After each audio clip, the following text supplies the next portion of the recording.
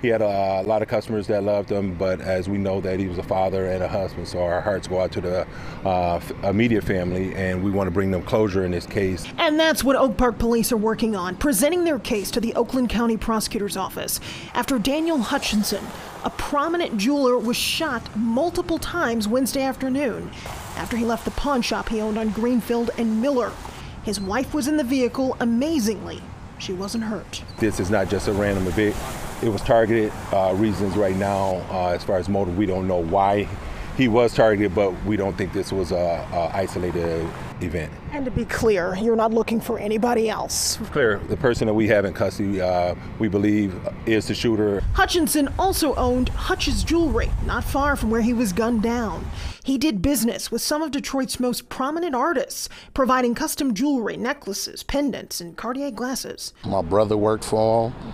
You know, bro gave me a call. It was like something happened up there with, his name was Hutch, and I ran up here just to see, but I know he's a good guy. That's all I can really think about it. I don't understand this. Police now working on a motive. Why? Why would someone come up to his vehicle and open fire? Rumors now swirling after the 47-year-old's death. Police say right now, many of those rumors are unsubstantiated. They're not able to share much about the alleged male shooter, but did tell us this. They know it was not random because the number of shots, and there was no words exchanged. Investigators also say nothing in the investigation say that these people knew each other, might have had a bad beef towards each other. Hillary Golston, Fox 2 News.